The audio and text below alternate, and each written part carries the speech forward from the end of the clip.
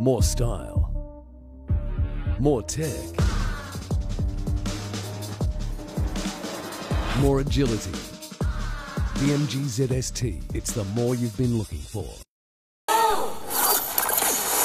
On air, online, and on your smart speaker.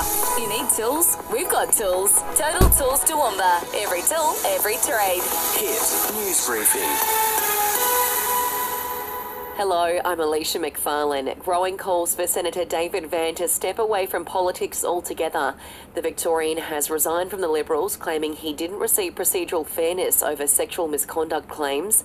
Shadow Infrastructure Minister Bridget McKenzie has told the ABC she wasn't aware of specific allegations but knew of rumours. There's rumours about various individuals. I've been here for 14 years. I hear a lot of rumours, and if I acted on every single one of them, that would not result in the best outcome. I probably am a person that if I have first-hand information, I take action. A 27-year-old man is in custody following the alleged fatal assault of an elderly man on the Sunshine Coast.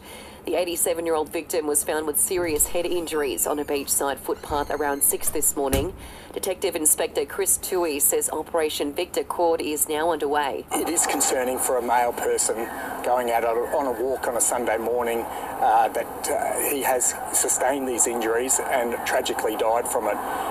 Any injury, any death is of a concern to the Queensland Police. A prisoner has been charged over the death of a fellow inmate at an Adelaide high-security men's prison.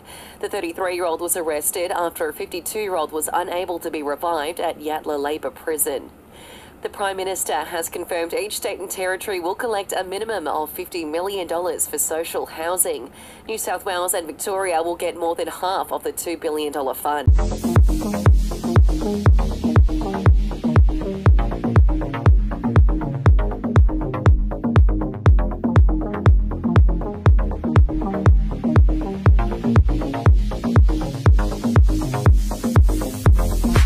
In sport, Ben Hunt wants out of his Dragons contract, but the club has refused. St George Illawarra has vowed to work with the halfback to address his concerns. Hunt is contracted to stay on until the end of the 2025 season. And Usman Khawaja scored an unbeaten 100 on day 2 of the first Ashes Test to fire Australia back into the contest. It's also his first century in England. It's nice to go out and score runs for Australia and just to show everyone that experience is only possible when one 10 years hasn't been a fluke. Phones, batteries and electronics. Your local Telstra partner. This is Hit Weather. Clear for the rest of the day in Toowoomba, dropping to lows of 4 degrees overnight. Sunny tomorrow, tops of 18 degrees. It's the daily stories that matter in under 20 minutes. Search the Briefing podcast on Listener, download the app now and listen for free.